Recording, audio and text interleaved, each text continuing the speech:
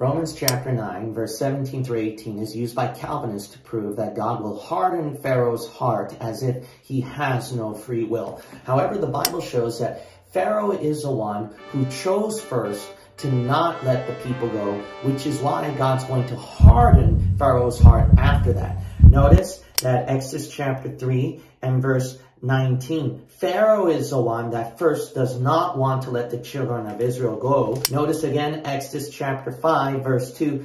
Pharaoh is the one that does not want to let the children of Israel go out of his free choice. Then notice Exodus chapter 7, the very first case of Pharaoh's heart being hardened after that. So it's based on Pharaoh's free choice first, which is why God hardened Pharaoh's heart after that. As a matter of fact, God hardened Pharaoh's heart so that he could even repent. It points out God hardened the heart so that Pharaoh can let the children of Israel go.